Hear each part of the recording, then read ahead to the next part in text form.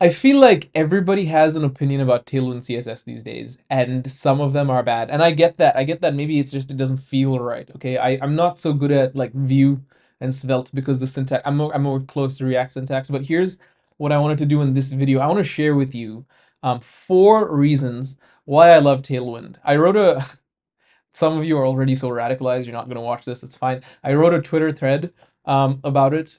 I'll put the link under the like button, but I want to show you like why I believe Tailwind is pretty good, okay? To do that, I have a little sample app here. So there's a little counter. Wow, amazing.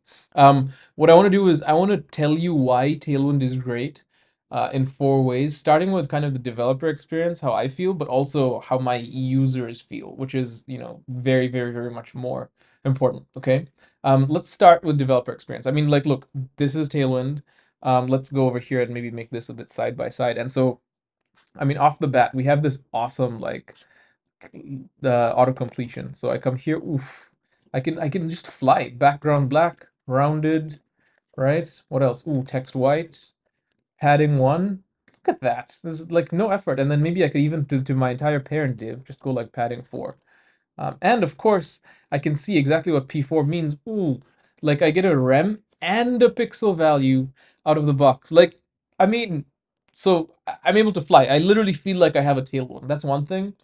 There's another nuance here with developer relations that I want to appreciate, and that is I've spent so much time as an engineer in teams discussing CSS convention, right? Between atomic CSS, hey, what's an atom, what's a molecule, to BEM. Do we use BEM, block element modifier syntax, where it's like button underscore underscore element underscore underscore? Like, this has been days, weeks of engineering time, and Tailwind shows up and is like, write me, So, I mean, how do you not appreciate that? Just by that alone. But those are 2 developer experience wins that for me make me not want to do anything else. And also, this is responsive. Some people say, how is this like better than glorified style attributes? And I'll show you. So it's good because we can um, work with responsive. We can say for medium and above devices, the background is black, but otherwise the background is red. And look at this, we even get colors. So, and now we just make this smaller. Oof, see? There, you have responsive. You can't do responsive with style attributes. You also have other variants. So I don't know if I prefer dark mode or not right now, but maybe I do. So if I do dark BG black, okay, so yeah, I'm in dark mode. I didn't even know that. Um, and then dark text white. So now if I switch to light mode, I can modify it and you get all of this. Anyway, so that's the developer experience. What about the user experience? There's a whole side to this that I feel like users benefit from that we don't talk about enough.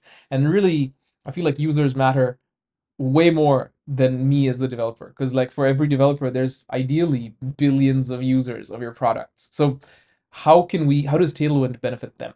I think really 2 ways.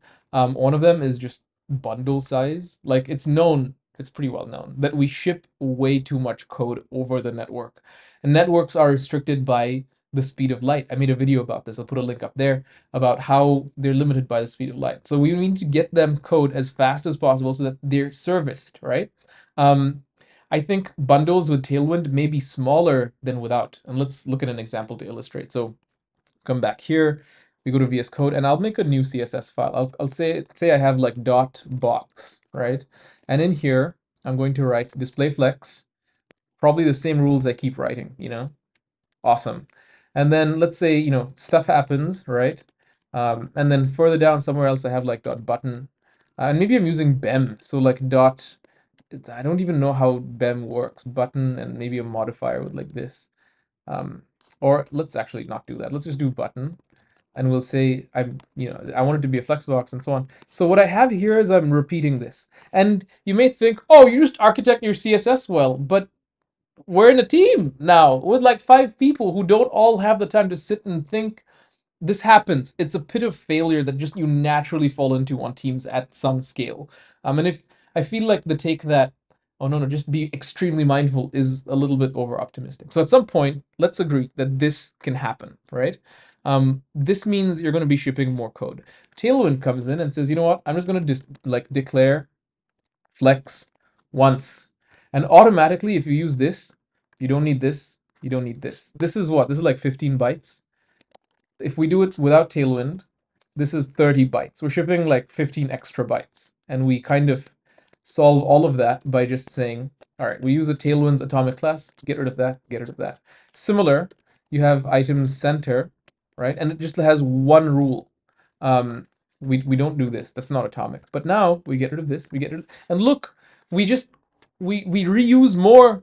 We ship less. We ship less code. People's data plans are not violated. They download smaller things and they're happy because it's less downloads, less parsing, less etc. But the bigger win here is it's more performance. We all know that smaller things are faster. So Tailwind CSS, what's in a name? Me as a developer, I have a tailwind with this auto completion, with not having to think about conventions, and my users experience the same tailwind when they download smaller CSS bundles that just work. Um, I think they could maybe be even smaller, to be fair, because some class names get really long, and I feel like Tailwind could hash them in production builds, but we're nitpicking. I think that's really the value I see in Tailwind. Let me know if you agree, and if you don't, I would love you to disagree with like technical reasons in the comments. I'll leave room for that below. Also, link to the thread is under the like button. With that, I want to say thanks for watching. I appreciate you, and I'll catch you in the next one. Peace.